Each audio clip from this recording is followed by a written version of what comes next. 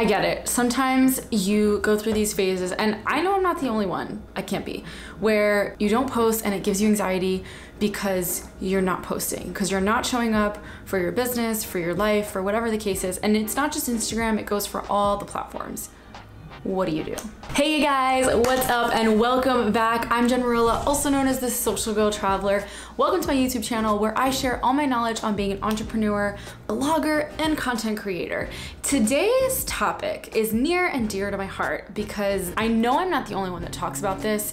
I know I'm not the only one that goes through this. We all go through it. And it's not just on one platform, but it's several platforms, right? It's social media anxiety. Ugh, I know, say it with me.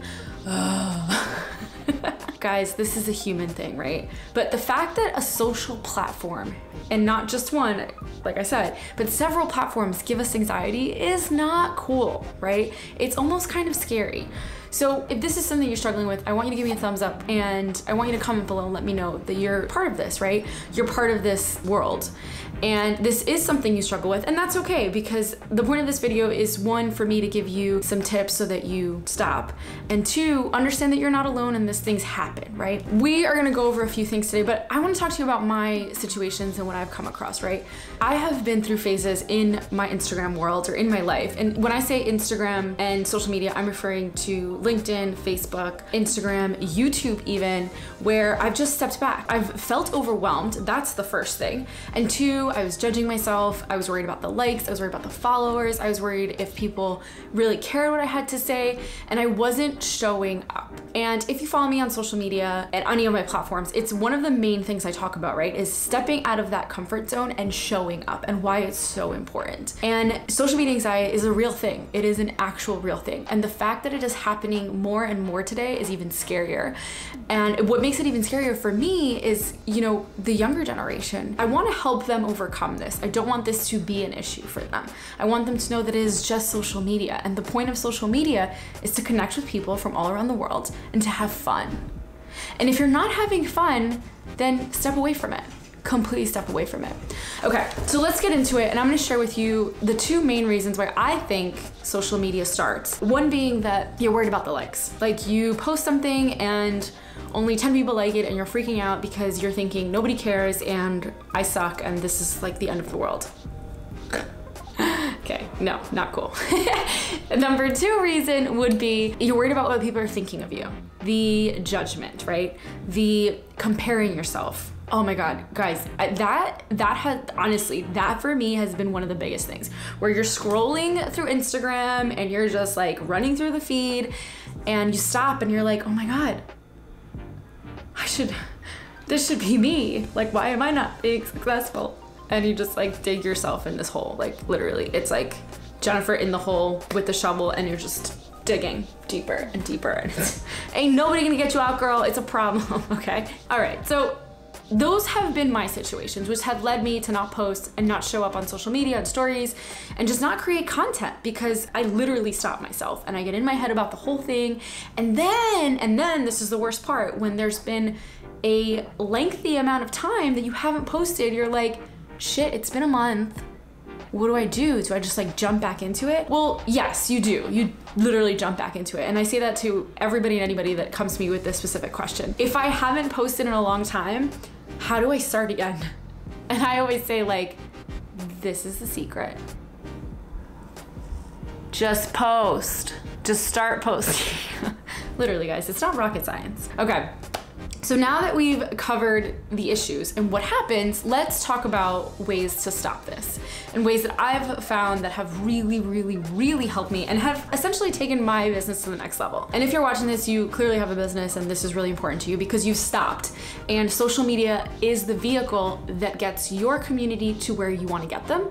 The get them being the website or the store, the physical store that you have, right? And so I want you to, before we get into it, I want you to remember three things. Social media is meant to be fun. The creators of social media created social media for money and because it's supposed to be fun. Two, you're supposed to be social on social media. So that means connecting with people from all around the world. It's really important. And the third thing, okay, is that social media is just the vehicle to get people where you want to get them. Whether it's your website so they can see your services and products, or it's a physical shop that you are getting people to if you have a restaurant or a clothing store or whatever. Okay, so let's get into it. Number one is identify the issue. What is the problem? Why are you not posting on social media? Is it because you don't have time, which is truly a valid understanding? To be honest, there are times where I don't post on social media because I just don't have time. It takes me anywhere between, I would say 30 to 50 minutes to post an Instagram post and a Facebook and all the stuff. And so that kind of, I just don't have time. So I don't do it. Now, if you would have asked Jennifer 2 or 3 years ago, why aren't you posting on social media?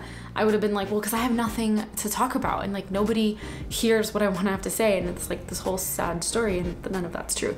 But anyways, my point is identify the issue, dig deeper. So for me, it was the judgment, which leads me to number 2, comparing yourself, right? I said to you guys before that the issues were likes and judgment and comparing yourself and all things. So the most valid way that I've found to overcome this is turning off notifications, like just disappearing from social media. And I don't mean like turning off, like deleting the apps. And you can do that. I actually think that's really important because taking detox and time off from social media is very powerful. But what I mean is like, stop looking at certain profiles. Like stop following people that don't make you happy. If you're not following people that aren't inspiring you or aren't lighting you up, stop following them. You don't have to follow them. And honestly, I don't care if it's your friend. I don't care who it is. If you are not bringing value into my energetic space, get out of my way, girl. Or whatever, dude. Doesn't matter. It doesn't matter. And I think that this has been a massive game changer for me. I have friends that I love to pieces, but I cannot watch their stories. So truth is, I mute them. And I'll tell them, like, I love you, but I can't. And I will turn around and say, like, I get into my head and I start comparing myself. And that's all me, right? So digging deep and being able to identify where is the issue coming from is huge. And then step 2 is being able to kind of step away, you know, stop comparing yourself. Turn off social media. Maybe take a few days to detox. Maybe take a weekend, maybe take a week, go away on vacation or something. Or turn off notifications. Put certain accounts on mute, you know, be able to do that. That has been super helpful for me and is such a game changer. Okay, and so number 3 leads me to follow the people that you love and support. There are people that inspire me. One of my favorite accounts is Oprah, and I love Oprah, and she's my girl. And Oprah, if you're watching this one day, I want to be your friend. I'm such a creep. Okay, so yeah, so like Oprah, follow people that you love, that inspire you, that Jay Shetty, also somebody I admire so much. And so every time he comes up on my feed, I'm like, ooh, what's he got going on? Gary Vee, he has so much masculine energy. When I am feeling like I don't want to do my work, I turn on some Gary Vee and he gives me the juice to like get shit going, right? So follow the accounts that inspire you, that make you want to move, all right? Number 4, be transparent. Now, this also leads to Instagram stories. I think Instagram stories is such a valuable tool. Instagram has become such a saturated platform that it's not so much about posting every day, but just showing up every day. And so being on stories, even if it's just for a few seconds and telling people about the salad you're making or whatever, it's just showing up, right? And I find that when you create a transparency about your life, like letting people know, and obviously there are boundaries, so make sure you have set those boundaries, but being able to be transparent with your audience is huge. Guys, if you follow me on Instagram, you will know, and you give me a thumbs up about this, I don't always look like this. I show up sometimes and I look like a hot mess. I look like I haven't slept, which I probably haven't. I'm tired, I'm cranky, I'm hungry, like all the things that a baby goes through. Kidding. But you know what I mean, but not kidding. Literally is how I show up. It's not always rainbows and butterflies and unicorns, you know, and that's okay. People want that, okay? We live in a generation where people are starving for human connection in a digital space. So how do you do that? Through stories. Stories are so powerful. So powerful. And utilizing that as a business owner is key. Number 5, this is the last one, and I absolutely love this. I think this especially will resonate with women. We live in a generation where women don't gloat about their good stuff, right? They don't get to rant about how much money they make or the successes and blah, blah, blah. And it keeps us low. It also creates that space where whatever you put out into the universe energetically, you get back times 10, right? That's my belief. So if you're putting out that you're super grateful and thankful that you got this amazing job opportunity, people are kind of looking at you like, oh, she's just like, you know, you have to be humble. You can't talk about that. No, girl, I want to talk about it. we're gonna talk about it. So that's what we're gonna do. You're gonna talk about it. Talk about your accomplishments, promote yourself, talk about your business. Don't be ashamed to tell people that you've accomplished X, Y, and Z. Don't be ashamed to tell people that you're happy, that you feel good, that you love what you do. Don't be afraid to accomplish those things. I think that when you get to the space where you're able to do that with yourself and your audience, you're opening up the doors to allow people to also share their experiences and their happiness and all the things that are going on in their lives. Because remember, and this is something that I truly believe, and you've probably seen in my other videos, you can catch one of the videos I made about getting out of your own way, and this is one of the most important things, right? Is energetically projecting the energy that you want in your life times 10, right? So whatever you put out, you will receive times 10. So if you're in a happy place and you're happy about your deals and your clients and what's going on in your life, and you're asking the people on social media to return that, you're gonna see results. It's gonna keep coming back to you. And lastly, I know I said number 5 is last, but I think this is something really important. I want you guys to walk away with this. I truly believe we live in a generation where if you are not energetically vibrating at a high space and you show up on social media with social media anxiety, it's only gonna make it worse because you're doing it out of scarcity. I believe that we live in a generation where people actually pick that up. Because we are constantly in our face on our phones, this is so transparent, or has become so transparent. So that's why when you follow some influencers and you feel like you've known them forever, it's because we're literally being ourselves, right?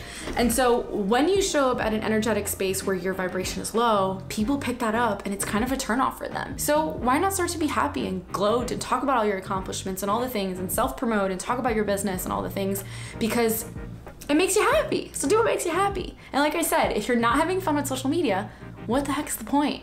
Why are you showing up? You should have fun. That's what it's all about. All right, guys, so there you have it. I've given you some solid tips to really help you with this social media anxiety. If you feel like this all resonates with you and you've been there, you've done that, or maybe you're going through it right now, let a sister know that I'm not the only one, because guys, it's a lonely road out here. I'm just kidding. Anyways, I love you guys. Until next time, you already know what's up. Don't forget to subscribe. Don't forget to give me a thumbs up. Hit that bell wherever it is on your screen. And I will see you guys next time. Have a beautiful and blessed day. Mwah! Bye.